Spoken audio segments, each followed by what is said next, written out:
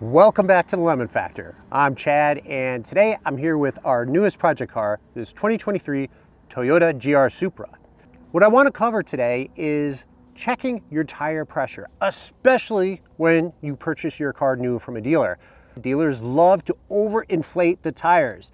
I believe it's because overinflated tires, they ride a little bit smoother, and they want to make sure that that smooth ride is noticed by prospective buyers. Nonetheless, when we purchased this car, I did check the tire pressures and they were overinflated.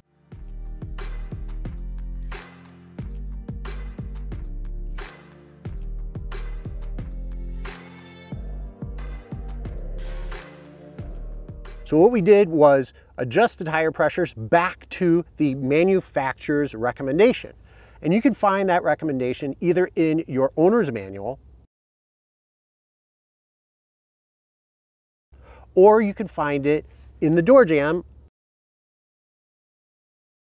The recommended PSI for these rims and these tires is 38 PSI. So I not only manually adjusted the tire pressure,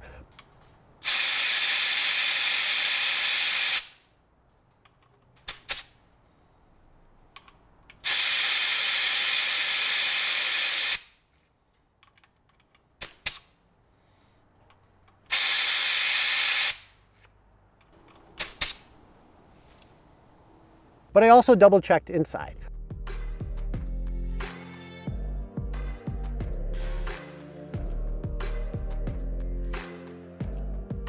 Remember though, when you're adjusting your tire pressures, adjust them when they're cold.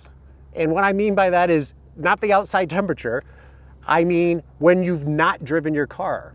So wait, leave your car overnight, the next morning before you drive the car, come out and adjust your tire pressures. That'll be the cold tire pressure. And the reason for that is as you drive your car, your will start heating up. And due to that heat, it will naturally increase the tire pressure itself. And that's not what you want. You don't want a reading when your tires are hot. You want a reading when your tires are cold.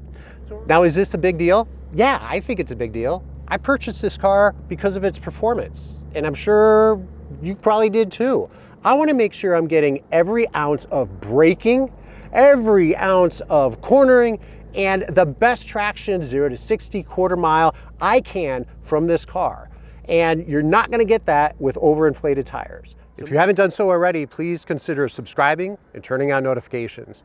Given that this is our newest project car, I have plenty of ideas, both cosmetic, performance, maintenance related for this vehicle. And if you're interested in following our project cars development, evolution, then hit that subscribe button.